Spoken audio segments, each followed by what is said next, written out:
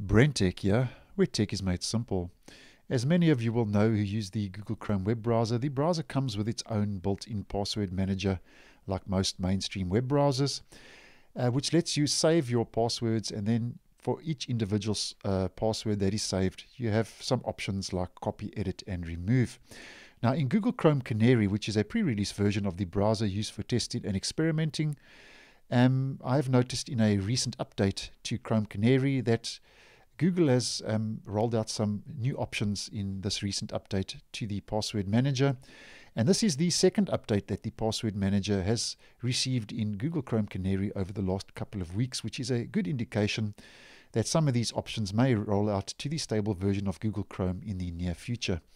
Now, to see these changes, we just head to the password manager, where I only have one password saved in Chrome Canary. But yeah, you will see, I don't know if you can pick it up in the video, there is a new icon next to the saved password, where previously we had the three-dotted menu which had more actions like copy, edit, and remove. Now we have a new icon which says password details, which I don't know if you can see it in the video, but looks like a triangle that's been flipped on its side.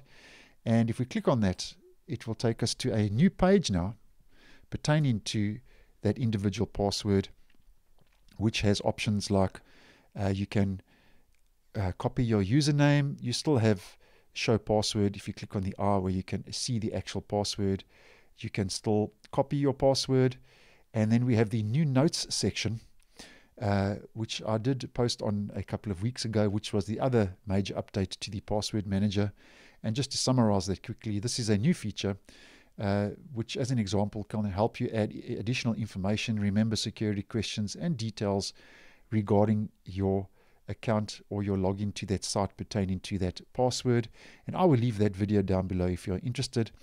And then we get our edit button where you can edit the password. You can change the site URL, your username, the actual password, and where you can add those notes as mentioned.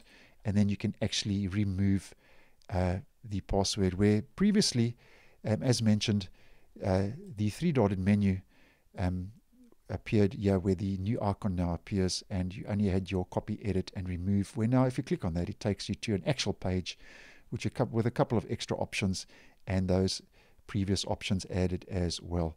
So thanks for watching, and I will see you in the next one.